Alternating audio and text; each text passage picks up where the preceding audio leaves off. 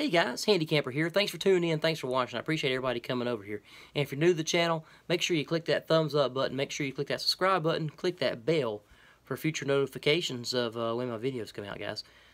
Today, I want to talk about MacOS Catalina. I am new to Mac OS. I've been a Windows user my whole life, so and just recently purchased a MacBook Air so I can do get involved more with some video production and audio production as far as like music recording and stuff like that. So I'm a noob at Mac, so I'm learning as I go, and there's a lot of stuff that is so different than Windows. But I've got a 2000 MacBook Air with an i5 processor, and there's a lot of reviews saying that that's not a good option for MacOS Catalina, but I've never used Mac before, but I gotta tell you, it works pretty fast for me.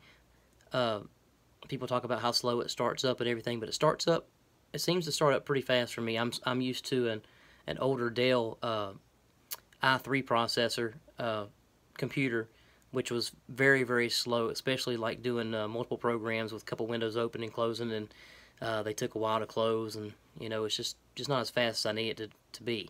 But I'm going to go ahead and start this up for you guys and let you see how fast it starts up here for you. And so you guys stick around for that. Alright guys, I'm kind of going to do two timers here. I'm going to try my best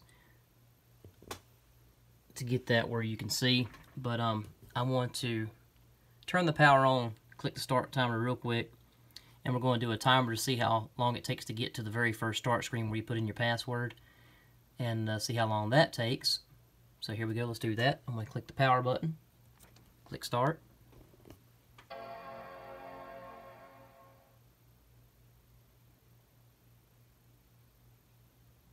Seven or 8 seconds. That was pretty fast. Alright, let's reset this. I got the timer reset. And I'm going to put in the password here, guys. Get my password going there.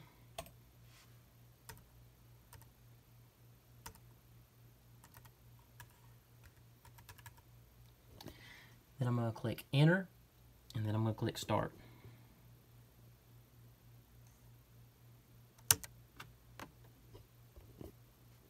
There we go.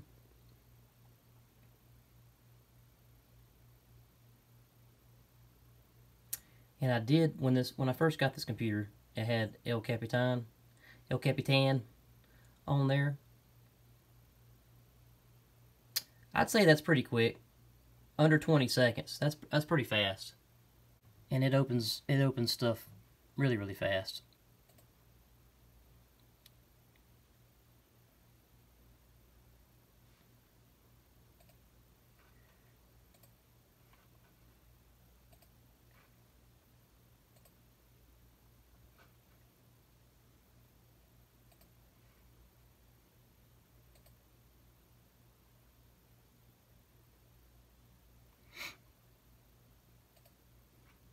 Well, there you go, guys. There's a quick start up there.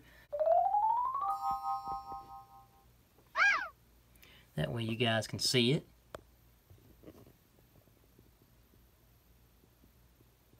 You can see it's the MacBook Air, early 2015. It's got the 1.6 gigahertz dual core Intel i5.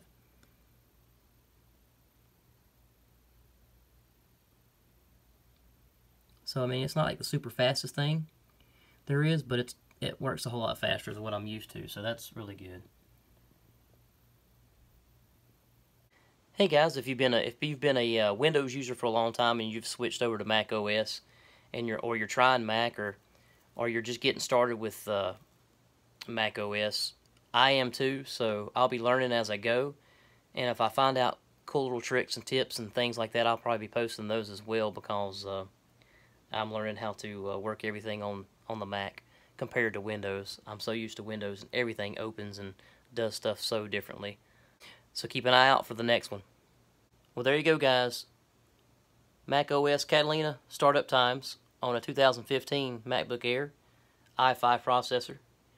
If you've been afraid to update to the latest operating system, just give it a shot. Go ahead and give it a shot if you've got those specs or above. I don't think you can go wrong. So make sure you click that like button, click that subscribe button, leave a comment down below, guys. Thanks for tuning in. Thanks for watching. Stay tuned for the next one. And as always, plan, prepare, and practice. Handy out.